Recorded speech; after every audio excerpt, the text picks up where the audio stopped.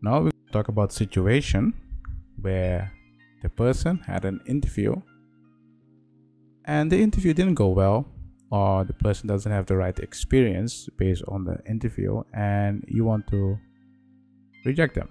That's technically it. So you have the person, they apply for a job at the company and they send a letter, they got an interview, and after the interview, so post interview, so after the interview you want to send them a letter and you want to reject them based on their experience. So they don't have enough experience. That's technically it. So we're gonna write this letter and then we're gonna talk about that. So how should we start?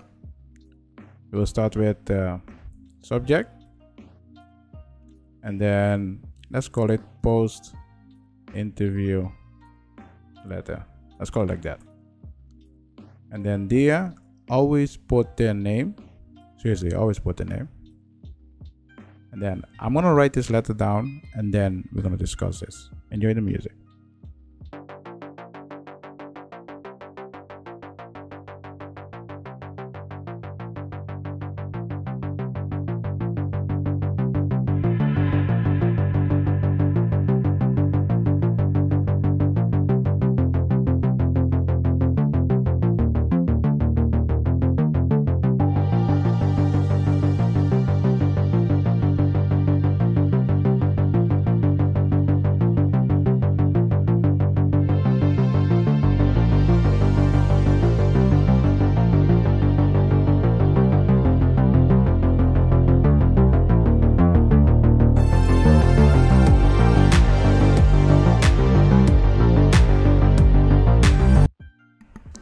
Okay, this is the second letter.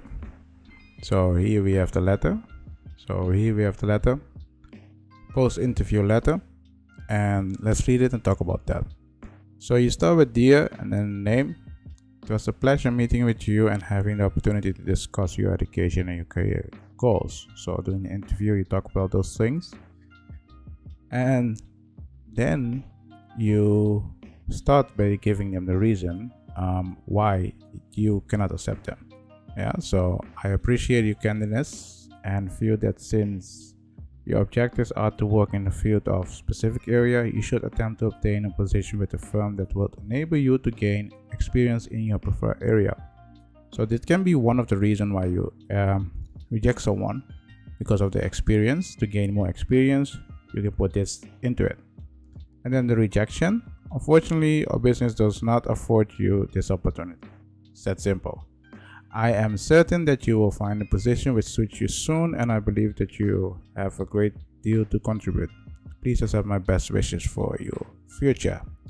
So simple rejection, you tell them the reason and then reject them, and then wish them well in the future. And then remember to put your signature, name, title, phone number, email.